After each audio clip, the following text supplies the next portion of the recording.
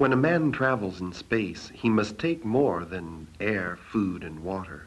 This program says he also needs curiosity, determination, and courage.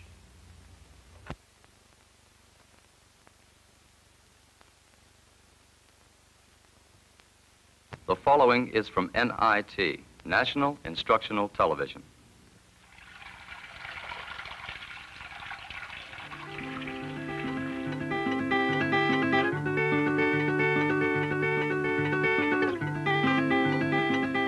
Ripples.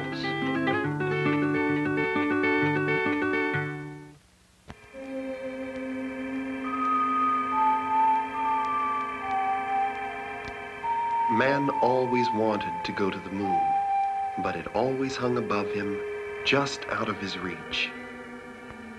Man wanted to go to the moon for the adventure of taking his first step beyond his home, the Earth. He also wanted the adventure of learning new things.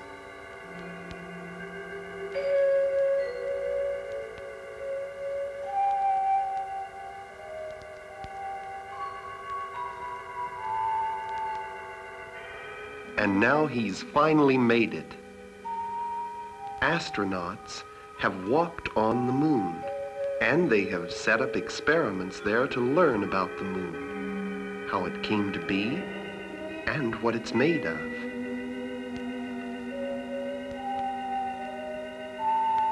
The moon is very still.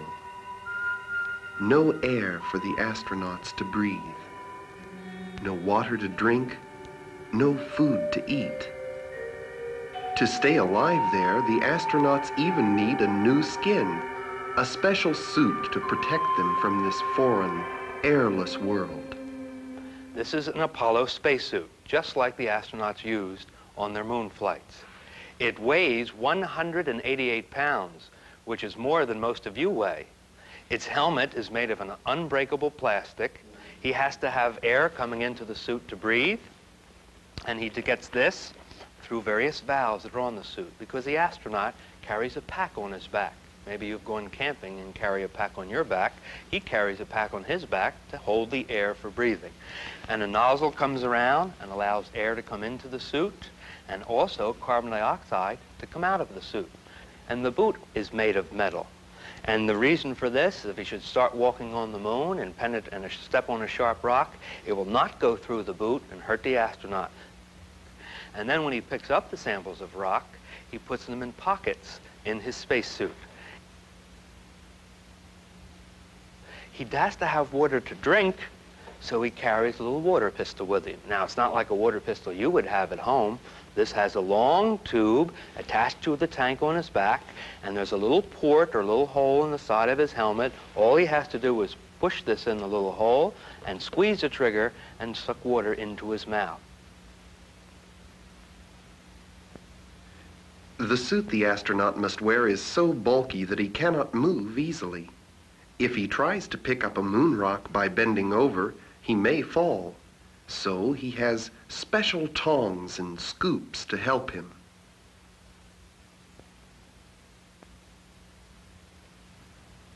The rocks are important to scientists on the Earth who want to find out more about the moon.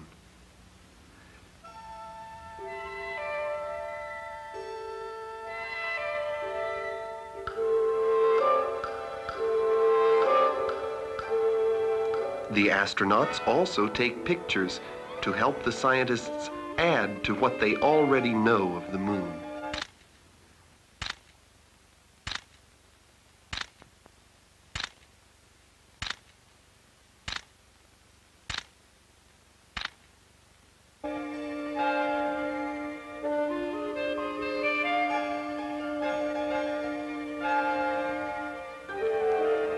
And before they leave, the astronauts set up instruments which will keep on sending messages about the moon to Earth even after the astronauts are gone.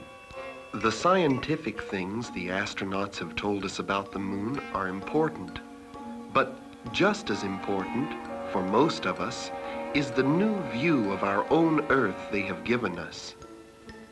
Our Earth seems suddenly smaller, but more precious and alive as it rises above the dead moon. When the astronauts get ready to blast off, millions of people on Earth hold their breaths.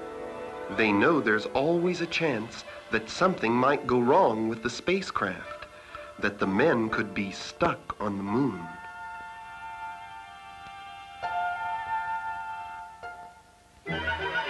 They're off.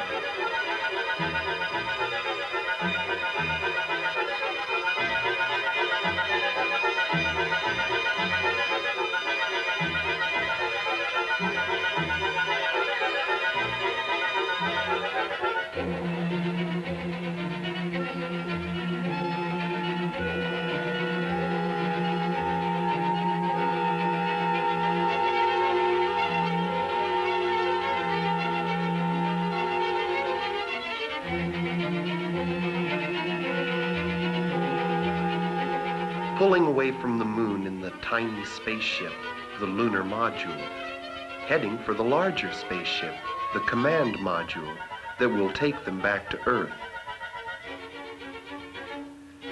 There it is.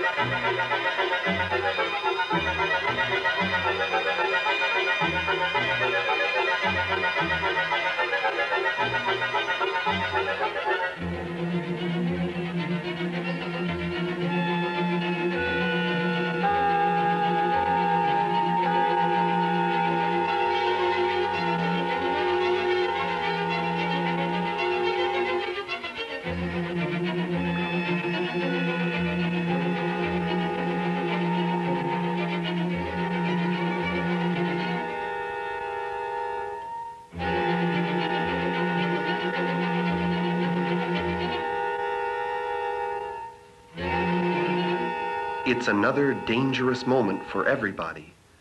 They must find the one right way to join the two spaceships so that the astronauts can climb aboard safely.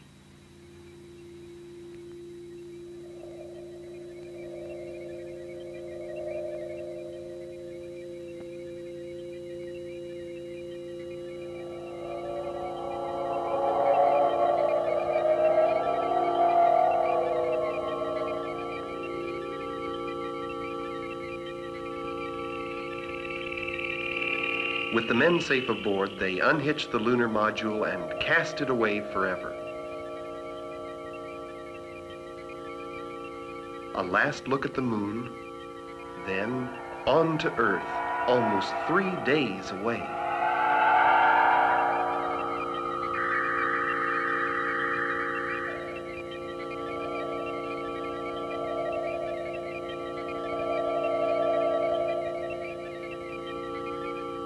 The men on Earth keep in touch with them every minute of the long flight, setting their course, helping them check instruments, talking to them by radio about what they are seeing and hearing and feeling. The radio sends their voices through space almost as fast as you can blink. Just as your ear catches the voice of a friend when he is talking to you, a giant ear catches the radio waves of the astronauts way out in space. Without radio contact with the Earth, the astronauts might miss the Earth and sail off into space forever. We're thinking we may have to do a mid-course correction. Do you think you have enough fuel for a sustained burn? All meters reading A-OK for mid-course correction. At the moment, everything seems to be functioning fine. We don't anticipate any problems. The astronauts are now closer to Earth. They can see more clearly now how beautiful it is, how alive, almost like a huge spaceship that has everything we need to make us comfortable, if we use it as we should. No other planet, as far as we know, looks like our Earth. No other place could make a home for the plants and animals of Earth. How different from the dead moon.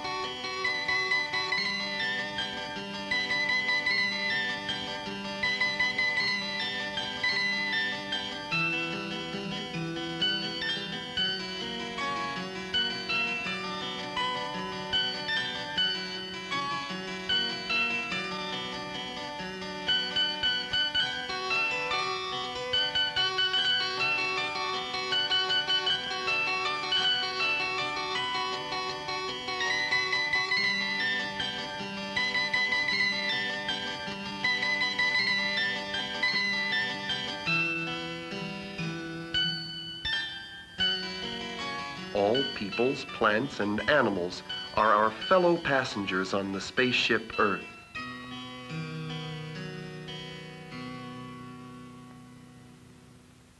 As the astronauts come closer to the Earth, the last dangerous part of their trip begins. As the astronauts enter the air which surrounds our Earth, the great fear is that they might enter it so fast that the ship would burn up. Have you ever rubbed your hands together and have they gotten hot? Try it. As you rub harder and harder and faster, can you feel heat?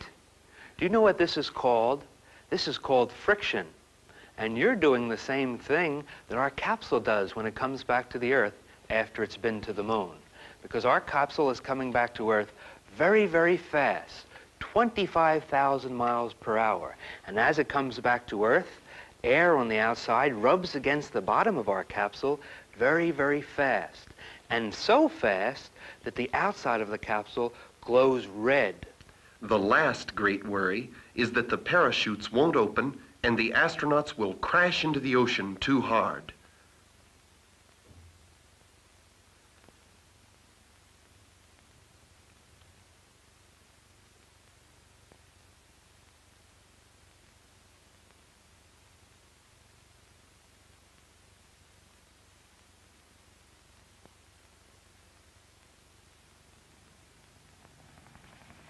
It's okay. They're safe on Earth.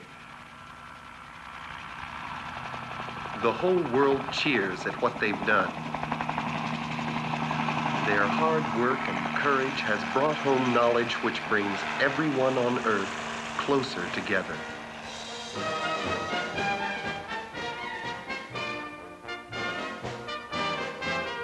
Welcome home.